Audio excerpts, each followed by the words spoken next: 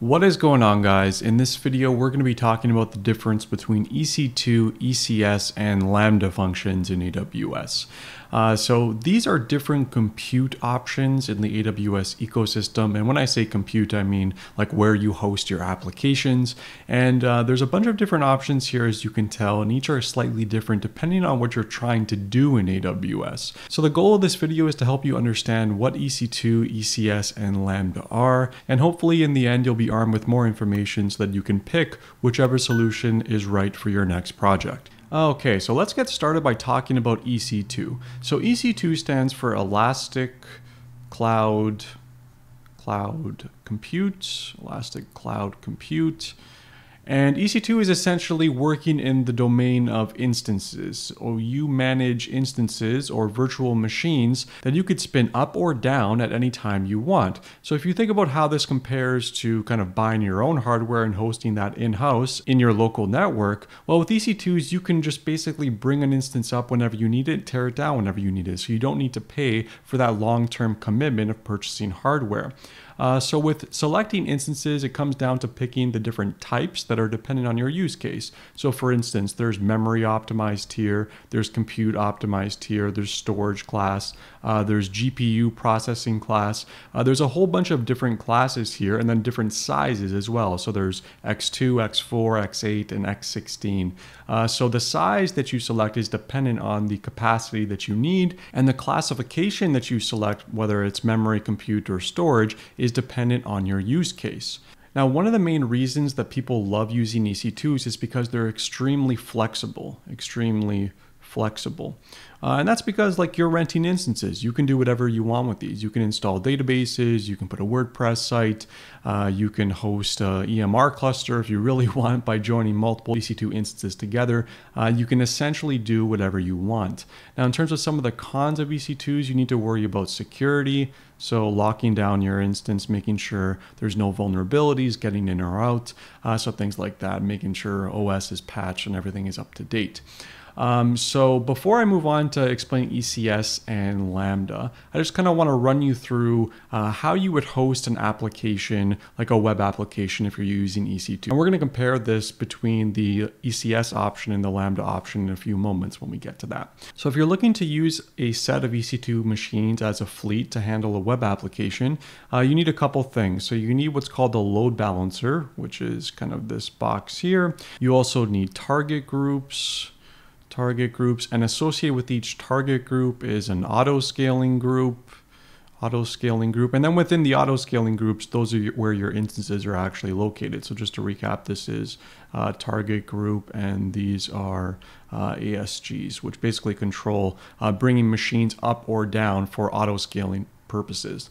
So this is kind of what an application would look like on EC2 for a web app purpose. So your request would come here, they would hit that load balancer. Your load balancer is delegating work to certain target groups. Within those target groups are auto-scaling groups that spin up or spin down hosts depending on what capacity your system is running at. And then within that, these are where the EC2 instances are actually the ones fielding the traffic and returning that response all the way back to the caller. So just to recap here, the key idea of EC2s are that you manage the particular instances, all the pros and cons that come with that.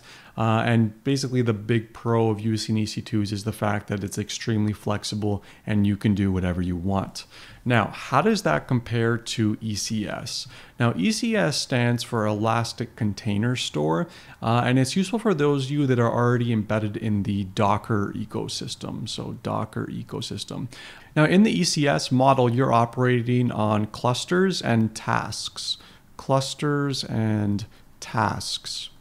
And within a cluster is just a set of EC2 machines. So, you're still operating infrastructure here. You still need to manage these infrastructures if you're just using the default clusters. Basically, the mental model to use for default ECS is that you treat a pool of EC2 instances as just abstract resources. And then you deploy tasks to these clusters. And these tasks can either be long living, such as, hosting an application and just receiving traffic, or they could be one-off things where you just kind of want to fire something and forget. Maybe they're like a really long running task that you need to perform, or some kind of batch processing job that needs to take, 20 minutes, 30 minutes, even up to an hour.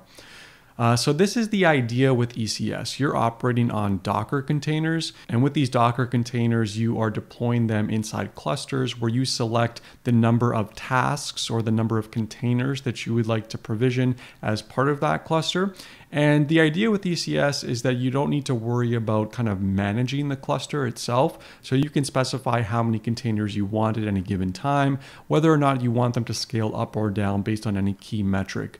But the key idea here is that you're operating in the domain of Docker. So if you're already embedded in the Docker ecosystem, then ECS makes a lot of sense for you. Now, the neat thing about ECS, I mentioned here that you're managing EC2 machines, but you can also have your own on-premise machine. So maybe you have like another option here. You have kind of some leftover hardware that you have in your ecosystem on your work network. So you can also tie that into your ECS cluster and use that to kind of pair with EC2 machines. So it's an interesting attribute of ECS. Now, when you're using ECS, you're typically going to be combining it with Elastic Container Repository, which is basically the private hub where you store and maintain your images that you want to deploy into tasks. So you deploy your images into tasks, and those tasks can operate within the context of a cluster.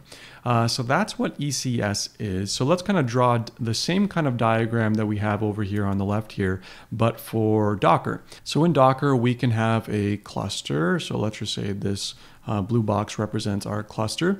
And then if we're managing with EC2 machines, now there is a different option. It's called Fargate, where you don't even need to worry about EC2 machines. And Fargate is kind of an alternative option when you're selecting your cluster configuration in ECS.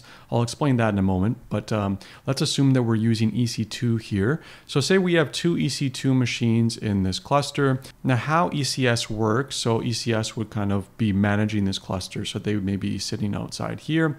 So how ECS works in the context of EC2 is that you install this agent that attaches onto your EC2 machine.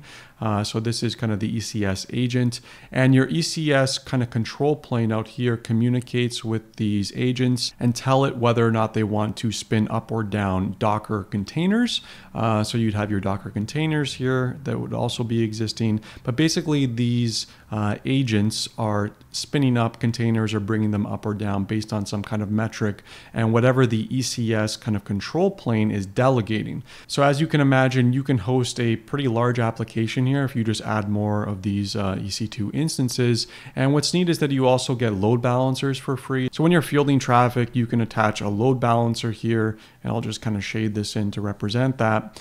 So when a request comes in, it'll hit the load balancer first. The request will be delegated to one of the containers that exist on the machine. Maybe it's this one or this one, and then the response is returned all the way back. Now, this is different if you're using the Fargate option, and in the Fargate option, you don't even worry about EC2 machines. That layer is abstracted away from you, so you're only working on the unit of Docker containers or Docker tasks in the ECS context. So that you do have to pay a little bit of a premium if you're using Fargate, but just keep that in mind when you're deciding. If you want to manage your EC2 machines, then use the default configuration. If you don't and want to pay a premium, then use Fargate. That's essentially what it boils down to. So to recap, the key ideas are ECS are that you deploy your images to ECR, Elastic Container Repository. You attach them or associate them to tasks. Those tasks are deployed into clusters, and clusters can be of different types. That can be EC2 based or Fargate based. And then you can do things like attach load balancers here so that you can have a pretty robust and scalable system that can be flexible based on your traffic patterns.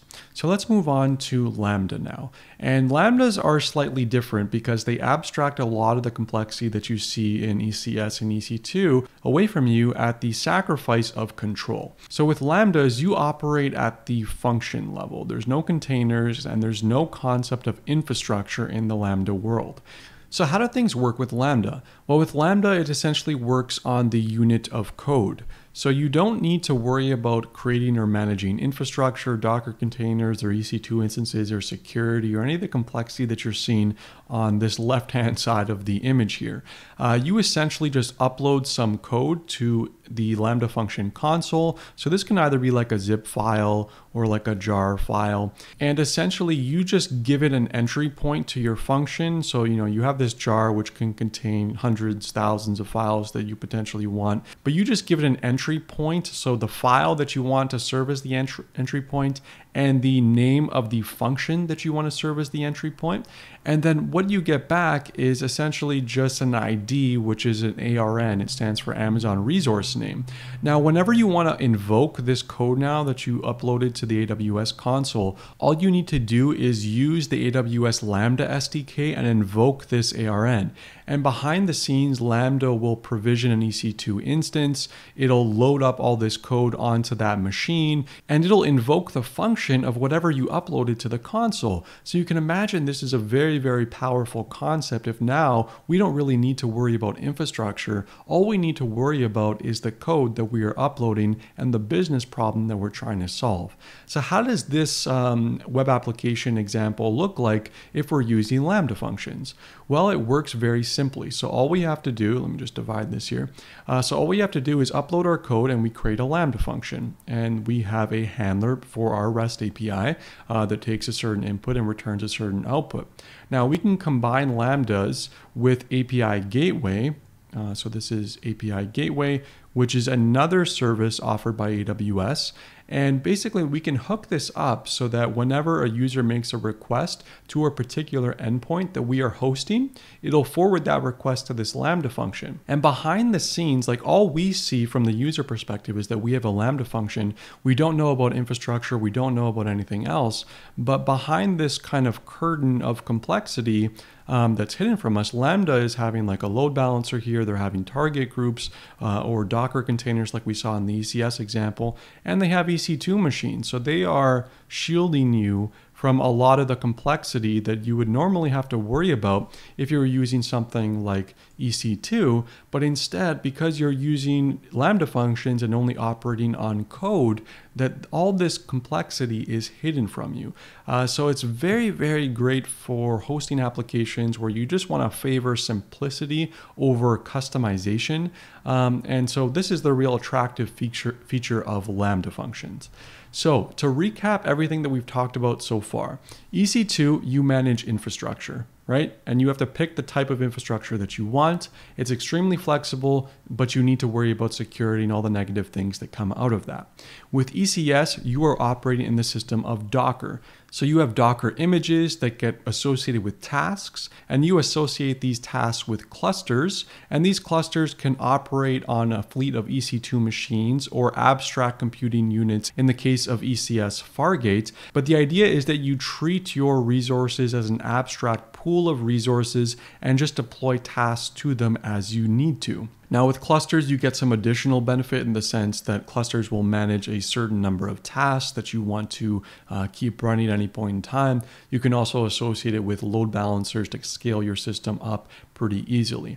And Lambda functions work on the scale of functions or code. So we don't need to worry about EC2 machines. We don't need to worry about Docker containers or any complexity there. We're just operating on code, and we can combine it with some other AWS services to achieve some very, very rich functionality. Now the question is, how do we choose between this guy, and this guy? Right? So I would say picking between these three options is down to flexibility and the knowledge that you already have about each of these three things. So I'll give you an example. So if you require a large degree of flexibility and you want to completely tune exactly how your application is going to run, then I would say hands down pick EC2. That is definitely going to be the winner for you. You get to pick the instance types, whether it be memory, compute, or storage optimized. You also get to pick the size of the instances. You can install absolutely anything on here, so they're extremely, extremely flexible and able to serve pretty much any use case within some realistic boundaries. But if you're looking for high flexibility, EC2 is the choice for you.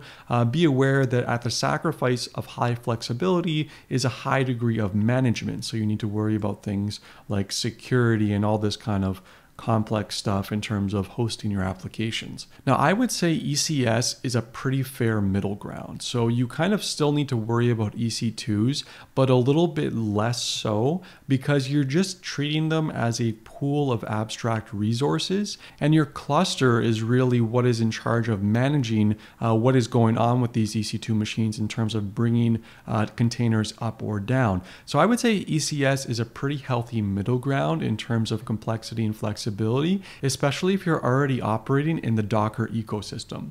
And I would say Lambdas are more well suited for people that are just looking to get out the door quickly.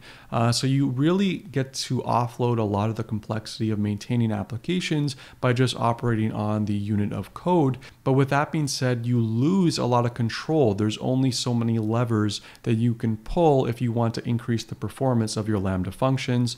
They also have some other trade-offs, such as that you can only have a 30 minutes maximum invocation time for a single Lambda function, and their pricing model is a little bit different. With ECS and EC2, both of them you're only paying for EC2 instances, but with Lambdas you are paying for the number of invocations, the memory allocation for each of those invocations, and the duration of these invocations. So a little bit more complex.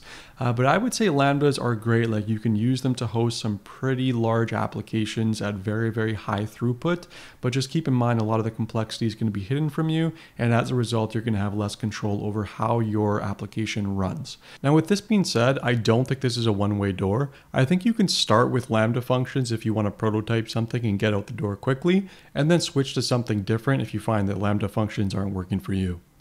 So I hope you found this video useful. I hope you are now armed with enough information to make a decision as to whether or not you want to use EC2, ECS, or Lambda functions. If you're interested in learning about more, I have a whole video on deploying to ECS and just kind of building out a Docker image and deploying that all the way to the ECS ecosystem. I have another one on Lambda, whether or not you want to do that and set it up through the console or not. But again, there's a whole bunch of AWS videos that are on my channel. So if you're interested, please go and check them out. And as always, if you enjoyed this video, please don't forget to like and subscribe. I'll see you next time.